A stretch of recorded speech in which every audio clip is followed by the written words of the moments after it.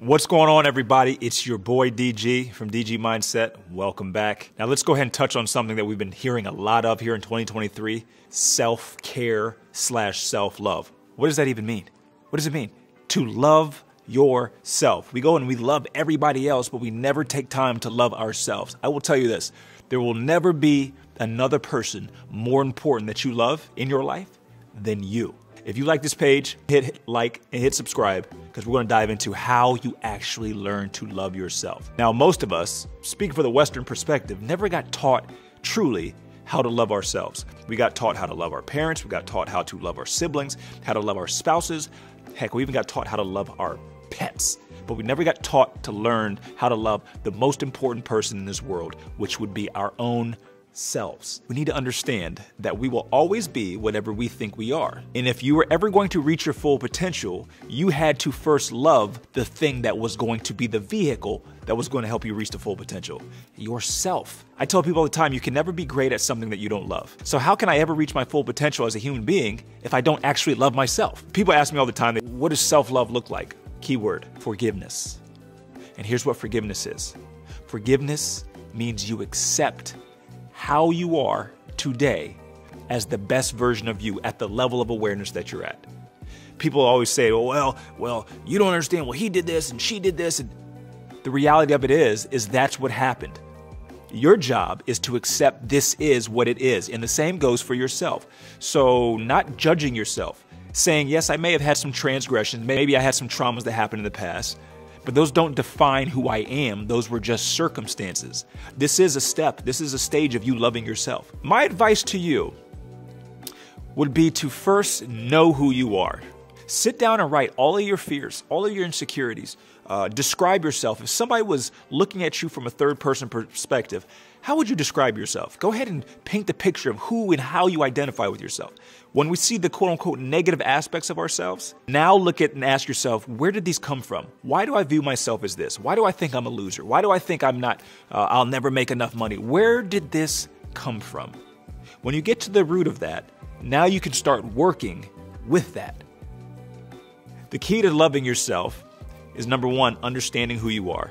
Number two, owning who you are.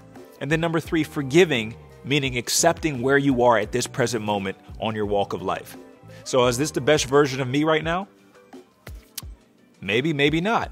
But I know one thing, I have more awareness than I did back then, but I can't look at where I am today and judge that version of me back there. This was the key to you loving yourself, was accepting that that version of you in the past that maybe you weren't most proud of, at that moment, that was the highest level of awareness that you had. So continuing to understand that life is just moving like a river. And at each point within this river, your job is to accept the flow of the current. And when you can do that, you will be on the stage of loving yourself. So here's the last thing I will tell you. As you go through this transformation of learning how to love yourself, you'll start to see that others will start to come into your life and love you at the same level that you love yourself. So if you want to have a healthy relationship, whether it's with your boss or with your spouse or your partner or your kids, the first thing you needed to do was love yourself. Because how you love yourself would be how you loved everyone else. And how you love yourself determines the frequency that you are at, that you will attract those type of people in your life. So really, the end all be all is you taking care of yourself. I know we got taught it was selfish. I know we think that's being arrogant and selfish and cocky. You needed to be your own biggest cheerleader. Nobody should have been a bigger cheerleader than you. So when you understand this, the first thing you should do in the morning is affirm yourself. Tell yourself how great you are. Tell yourself how much you appreciate yourself. Tell yourself, I love you. So the first thing I do every morning is I make sure I affirm myself and tell myself how much I love myself. Not from an arrogant, egoic perspective, but that I'm grateful for where I'm at in life. No matter what it may look like from day to day, no matter what may happen, I start my day off and say I'm grateful, I'm thankful, I'm appreciative at this level of awareness that I'm at.